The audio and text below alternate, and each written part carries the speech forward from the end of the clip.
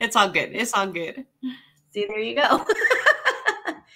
Hello. I feel like I should start the broadcast in Spanish. Buenos días, buenas tardes. Bienvenidos a Women That Shred. Hoy es miércoles.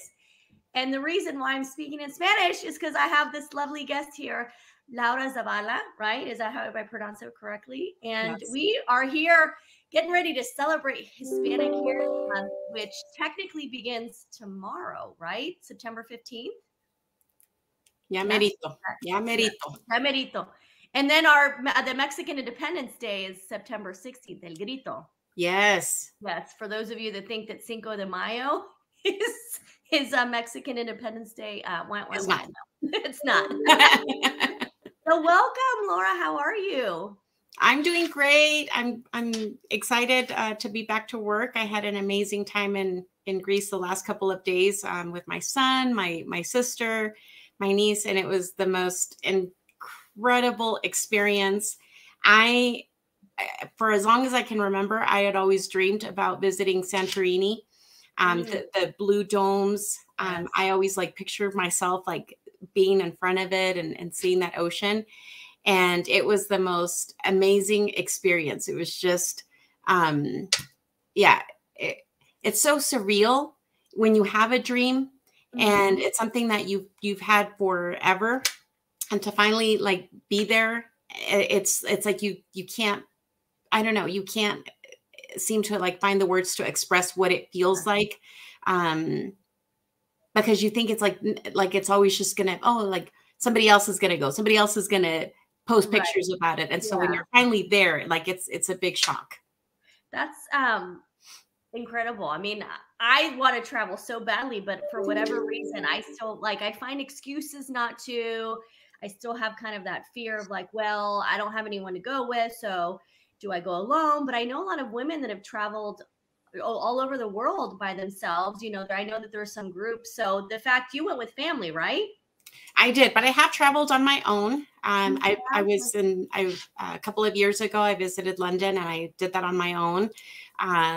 And it was amazing. I always thought oh my God, what do you do? And is it going to be weird because you're having dinner or lunch alone? It's not. And the safety part of it, I always kind of worry about the safety aspect, but I see you did it. I know there's so many people that have done it. So yeah. I'm now I'm thinking why am I, being so kind of lame about it? Well, it is scary. I'll have to say it's totally scary to, to say okay, no, I'm going to do this. But, for me, when I went to London, it was my first time ever traveling on my own. And you're in another country. It was the most scariest thing, but I will say once I did it, I was oh my God, that felt so good. You're not trying to compromise what you want to do for the day. You just go. I stayed in a hotel that was right there at the airport because it made me feel safe. Okay. It was more expensive, but I was this is my first time trying it out. So we're going to go the safe route. And I would make sure that I was back in the hotel, at a decent time. I tried not to look like the traveler, with the big Britain flag all over. Yeah. I tried to blend in. Yeah. But no, I think that as women, we have to get ballsy and it's okay. It's okay to travel on our own. Yeah, no, you're definitely inspiring me even more now. Cause I'm not getting any younger. And now that everything's opened back up, it's people are out and about. And so I figure I might as well try. And now that, people can work remotely, I could, easily work remotely, especially being marketing, branding. All I need is my phone and I'm good. I'll have great scenery to do reels and TikToks. Honestly, it was the best because Greece is 9 hours ahead of our time here. Okay. So for my work schedule, it worked out perfect because I was able to do all of our tours and, I always tell my son, he's used to me working all the time, every day, every hour. And I always tell him, we're not going to spend quantity time, but we will spend quality time always. So when we go on vacation, I try to be present. I try to be in the moment. I try not to, use my phone a lot when I'm with him because we don't get to share that much time together when we're back home. Like everybody's on their own schedule. He's driving now, he has 2 jobs, so he's always on the go. So I always make it a commitment that if we're traveling, that's my time to dedicate to him, to enjoy that moment, create memories for him. So it worked out really good because I got to enjoy my day. And then by the time we would come back to the hotel, it was like right around 9, 8 our time here. So I would be able to connect and work, get all my emails, do all my calls. So it was perfect. It was perfect timing with Greece time.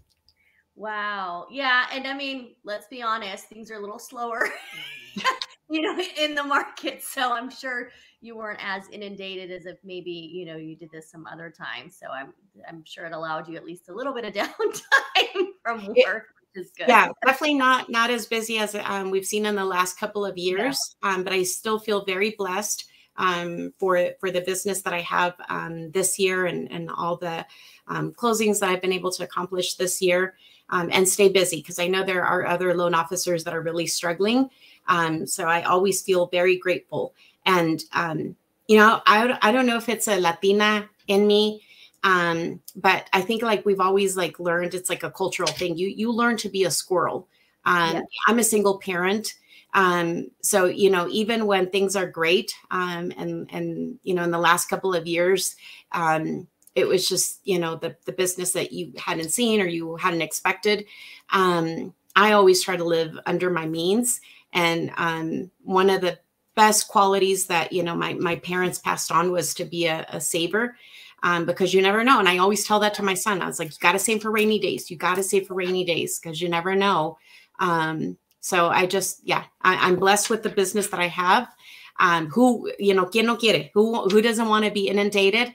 But it does help to be able to have these slow down times, and also dedicate that time to your family and to yourself. I feel like I really needed that. It is hard, Raquel. It is so hard, to be a professional. And for me, I'm a provider for my parents, for my son.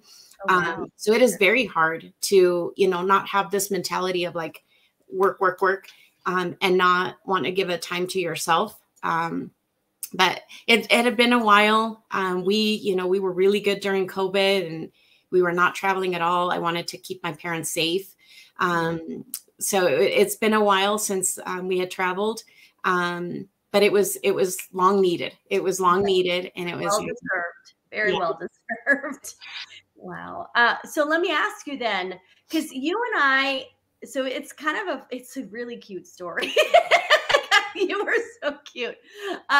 Because you and I had been connected on social media, Instagram and LinkedIn for quite some time. And I see all your stuff. There was a moment in time on my Instagram feed, you were always popping up. And I was just really impressed because you're always out there and, you're big with the Hispanic community and, proud Latina and out there, helping as much as you possibly could with Hispanic homeownership. And, that's really important for me as well. So I was a huge fan of yours. And then you and I ended up at the NAREB National Convention and Policy, Housing Policy Conference in DC. And it's funny because we sat at the same table. I was with a bunch of movement people. Yeah. Montel, who should be watching. And I know LinkedIn, speaking of which, apparently there's like some like snafu over on LinkedIn.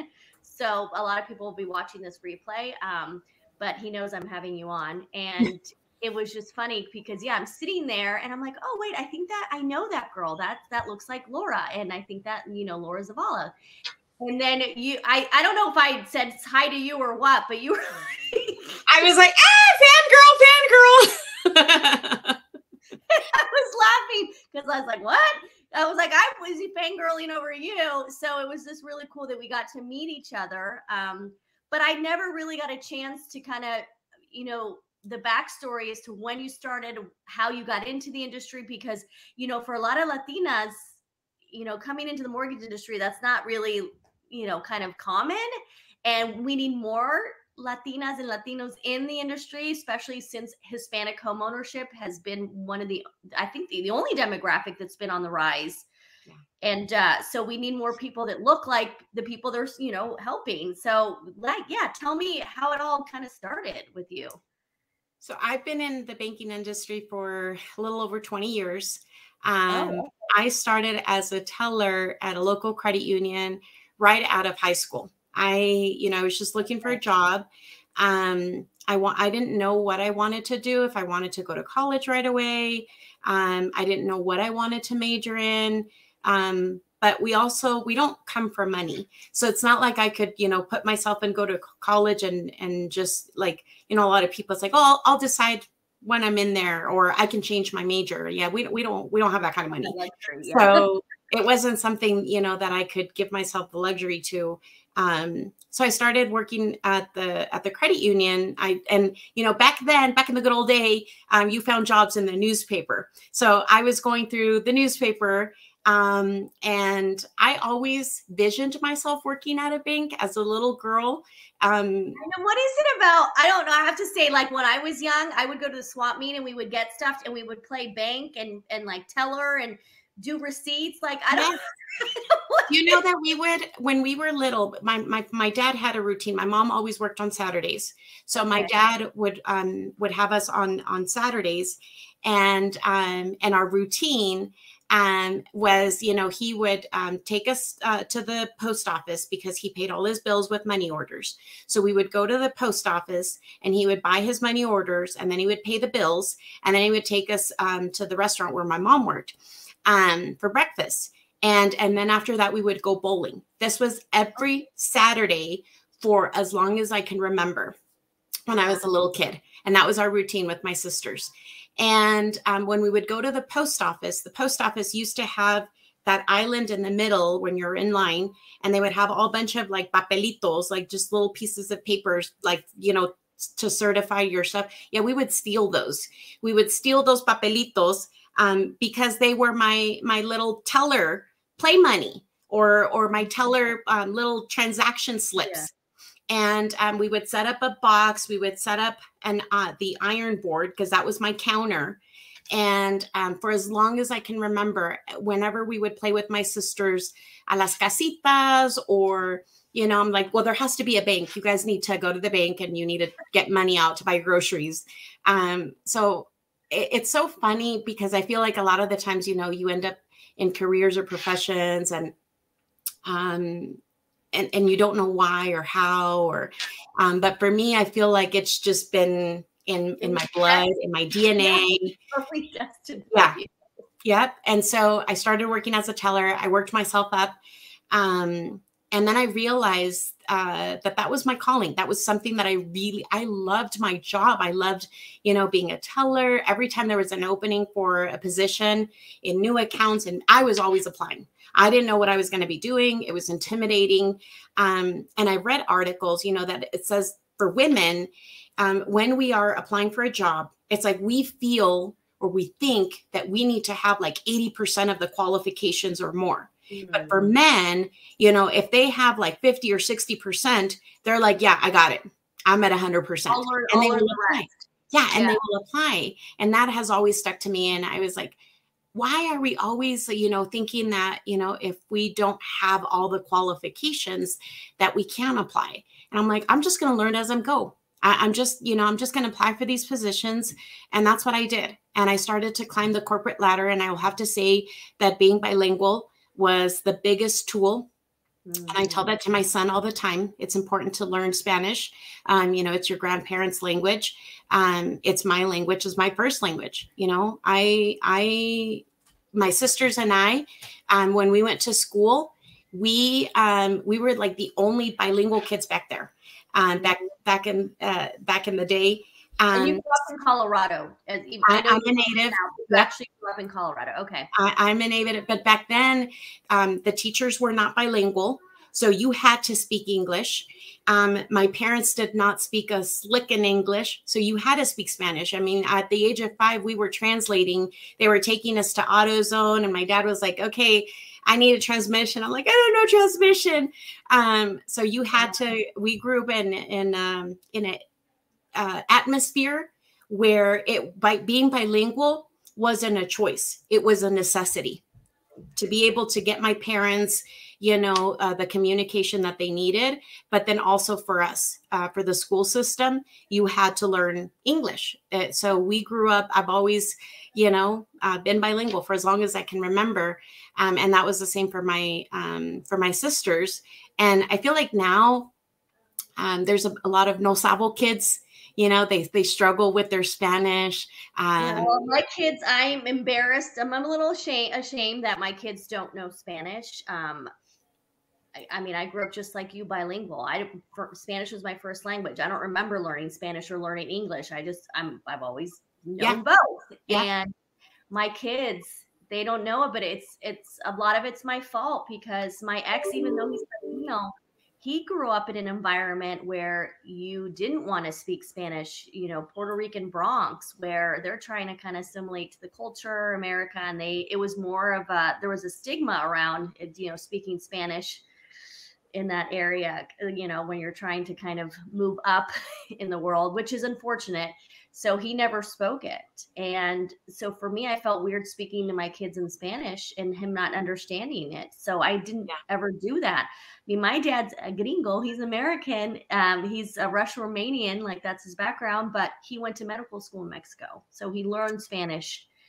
And so he was able to understand when my mom spoke to us in Spanish. So that's why it worked out in our household. But, with my kids, and now they're 21 and 18 and they're like, Mom, it's your fault. And I'm like, you also don't remember how much of a hard time you guys gave me when I wanted you guys to speak Spanish. So it's not all my fault. So is your son bilingual? He is. And it's a blessing that my parents live with us because, they don't speak English. My mom, I remember when we were little, she went to school. She wanted to learn English and she did. She's able to have a communication and understand. But my dad just knows the very basic words. And he would always say, well, I have 3 girls, they can always interpret for me. So he always felt like, he didn't have to, there wasn't a need for him to learn. And so to me, it's been a blessing that my parents live with us because, it helped my son. And I can see it with my nieces. My nieces struggle with their Spanish. And I always tell them and I told my son when he started high school, he wanted to be like the cool kids and take Spanish and German. And I said, absolutely not. Spanish is a must. I don't care what other classes you take, but I am forcing you to take Spanish because even though you know how to speak it, you don't know how to write it. You don't know how to read it. And job opportunities are 10 times better for people that are bilingual. And what is it? Over 80% of the entire world speak Spanish. And I said, so you have to speak Spanish. It's not a choice. Oh, it's been the greatest gift that my mom could have given me. I am so grateful. Every day there's, an opportunity for me to utilize my Spanish. And so I think it's really unfortunate. And it's something that really kind of bothers me in this country, just saying that like, we still kind of look down upon people that speak Spanish and are bilingual I don't get it. Like, the more the merrier. I think the more languages that we know, we live in an entire planet with other countries and other cultures and languages. Like, come on. That I read that in China, the kids at the age of 2, they are taught Spanish, not English. They are taught Spanish because China understands that over 80% of the world speaks Spanish. And I wish, as the United States being, the #1 country, that, over the years they would change that. I've had, I've through my banking years, I would come across a lot of people that were born or in the 50s and the 60s when, like you said, it was like forbidden. It's like you couldn't not. The parents didn't have that choice to teach their kids Spanish because it was like looked down upon. It wasn't something that it was like, oh, great, bilingual. No, it was like, so you definitely don't feel bad because it was, the time eras or the location. I think that, you know, that also had an impact on families on whether they could or couldn't. Like I said, for us, my parents worked in agriculture when they first moved to the States, and the farm, Tanaka Farms, would provide housing for the workers. And so it's almost like we got the best of the world, because even though we were born in the States and, you know, we had all the opportunities that this country offers to immigrants, we grew up in like this community of Latinos. And so if it was one birthday, the entire community would celebrate. We got to learn the games and stuff that, you know, these kids would play back home, back in Mexico. So I always say I had the best childhood. And that set me up to be able to be fully bilingual and then push that on my son. Yeah. I mean, what's really cool is that, so you and I grew up very differently, but the pride, like, it's still there. It doesn't matter, you know, how you, like, once again, your parents came over, they didn't even speak English. They don't, you know, they were hardworking, you know, immigrants. And my mom kind of came over because my dad and like married him and had met him in Mexico. And she came up from a very different background. She actually studied in the States. When she went to high school, she went to parochial school in Pasadena. She had traveled. So like very different. But the pride, it didn't matter. Like, that's the commonality here, is that I grew up just so prideful. Like, I never was embarrassed when I spoke Spanish or my mom spoke Spanish. Mm-hmm. She did a really good job at instilling that in us. Like, you know, you have to be very proud of where you come from. And, you know, I love that it was the same thing for you, because I think, unfortunately, a lot of times because of circumstances, then there is that shame. Yeah. And there's a little bit of that embarrassment, but I love that we're two like proud Latinas that came from two different backgrounds, and it's like, it doesn't matter, right? Mm-hmm. Like, yep. We honor our heritage. So what part of Mexico are your parents from? I'm just curious. They are from the state of Guanajuato.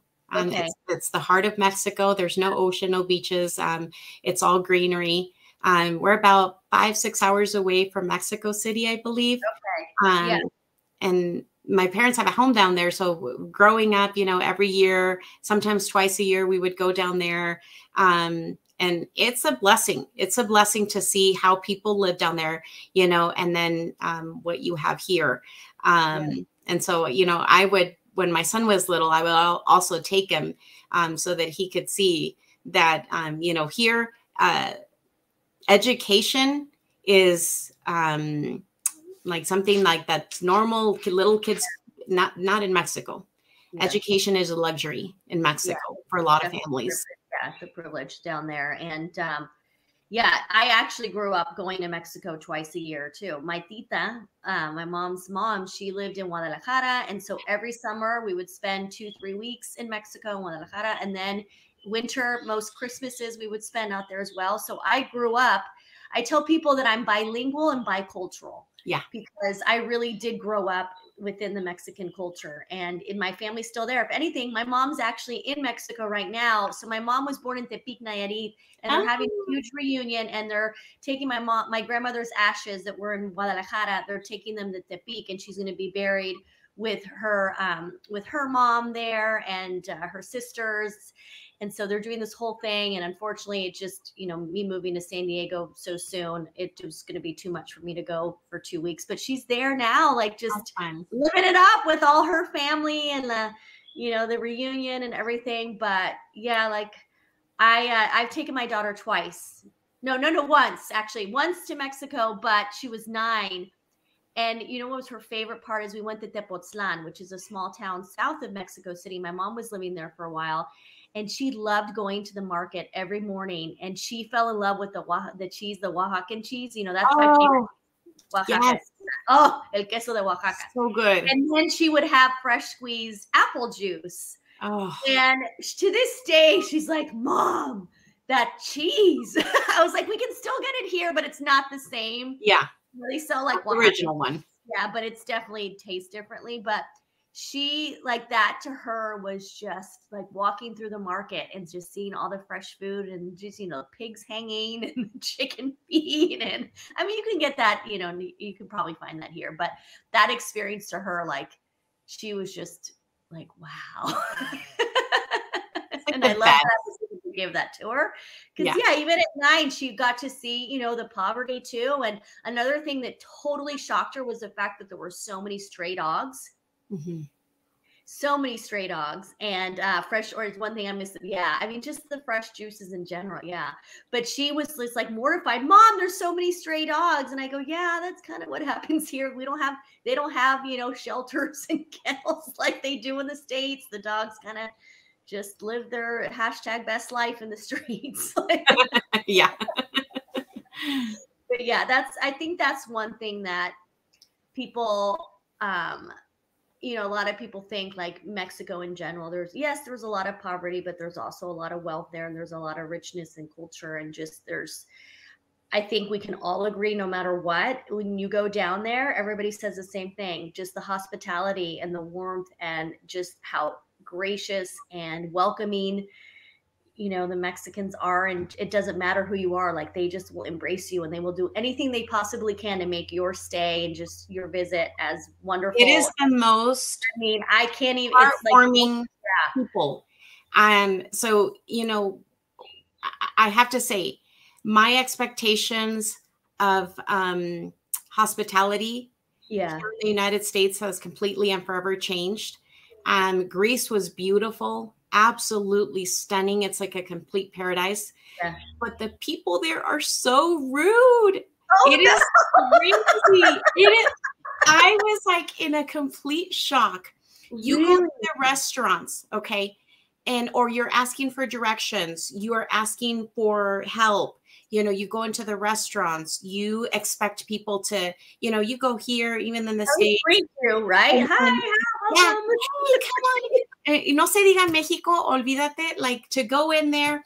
Pásale, güerita, pásale, muchacha, ¿qué va a llevar? A sus órdenes, señora, lo que usted quiera. The best, like they just want to hug you, adopt you. Yeah. They don't know how to feed you, like, you know what I mean? And Greece, it was such a beautiful country, but they are just so rude up there. You know, it's like if you, my son, you know, he went with the best attitude. He's like, Mom, I'm going to try the food. He's such a picky eater here. And he was like, I'm going to try the food. And he would ask the waiters, he would like, what do you recommend? And they would literally be like, what do you mean? What are you asking me? Right. What's good? And we were like, oh my God. Like, we're just asking for advice. Like, what should we have? It was just like, if you ask for directions, if you ask for help, you know, no hay ningún country que se compare como México en just la calidad of the people. It's very shocking, but it's so cool to be able to see and experience, you know, the culture, traditions of other countries. But yeah, you definitely hit it on the nail, Raquel, because there is nothing like Mexican. Nothing like it. Like and even when they are here in the States, they bring it over here as well. Like that's what's so fantastic. Like just even when I walk into a place and I start speaking Spanish, it's like I mean, already the language, yes, you can express so much better. Yeah, they're already fantastic. But as soon as I open my mouth and I speak the language, they like go, they're beside themselves because first of all, I don't look Latina. I mean, I've got the light eyes and the nose, which there are a lot of like, there are blonde and blue eyed, by the way, yes. people, you know, but still it's that kind of, you know, you just assume that I wouldn't speak Spanish. And so when I do, they get so excited that like they even, you know, I get even like more free stuff or like more like samples. Give the lady some samples. Yeah, like it's funny how many, even when I was at UCLA in college, like everybody would make fun of me. They're like, why do you get everything for free? I'm like, because I am a college student that's in here not embarrassed to speak Spanish and to talk and be respectful and treat everyone equally and with respect. Like there's something to be said about that. And so in return, like they always just were so gracious in giving me everything for free, and everybody just like couldn't get it. I'm like, yeah, it's called when you're really nice and you treat others like really nicely too. That's what happens as well. But yeah, I just think the culture, like that's so blessed. It's like in our veins. It's in our veins, you know, to be warm and cálidos to everybody. And it doesn't matter if they've moved to other countries, but it's That sentimiento is always there. Yeah. Like we just, we work with heart, we work with passion. And they're just like entrepreneurs, they're go-getters. Like, we were amazed because when we went to Santorini, like the cliff there, it's like it was all just a bunch of hotels. And my sister and I kept saying like, oh my God, like if this was Mexico, like they'd be selling, las piñas locas, they'd be selling la fruta, they'd be selling everything. And I don't know how people like live out there, because there's no vendimia. There is like, like, yeah, you have like a lot of, I would say Mykonos has this really cute town that has all kinds of little stores and boutiques. It's just beautiful. But in Santorini, it's like, where are the stores? Where's like the people selling stuff? You didn't see none of that. And it just made us appreciate even more our culture. Yeah. No, I love that. And that's like a perfect ending to the show. Just us like really appreciating our different cultures and the culture that we came from, and just really celebrating that. And so that's why, like with Hispanic Heritage Month, that's what's like, I'm going to have Laura on here. We're going to celebrate, and we're going to talk about like, how amazing the Mexican culture is. It really is. And just, we're proud Latinas. We're proud Latinas. And I have to say, Raquel, I really admire how you push and you leverage other Latinas. So I'm very grateful for the opportunity to be here today with you, because we need that. Our Latinas need to see it. I had a conversation with somebody in our school district here in the area, and the conversation was like, oh, well, anybody should be able to aspire being a teacher. And I said, for minorities, if you don't see it, you don't aspire it. I didn't end up in banking because I saw other Latinas. I ended up, just because I looked it up in the newspaper. But now I see so many of the children that of my clients that have ended up in banking. And it's the greatest reward, because I know that for them to have seen that one Latina working at that, that credit union, it became a door, it became a window to say, oh, there are other jobs, there are other opportunities. We don't always have to work at a restaurant or, hotels or cleaning, this and that. No, there are other great careers that, don't require a college degree, and you can become very successful. But our community needs that. They need to be able to see other successful Latinas so that they can envision themselves in it. Yeah, well, you're definitely one of them. So I can understand why so many young ladies would aspire to be like you. So thank you. I mean, yay. Am I going to see you at NARA? Just really quick. Are you coming to NARA? Okay. Oh, good. So I'll be able to give you we will be there next week. Even better. Well, thanks again. And I know we had a little bit of technical difficulties, but it's all good. And people always come back to the replay, so I don't worry about anything. No stress. So thanks again, everybody. And thank you, Laura. And I will get to hug you next week. Yes, I can't wait. Thanks, everyone.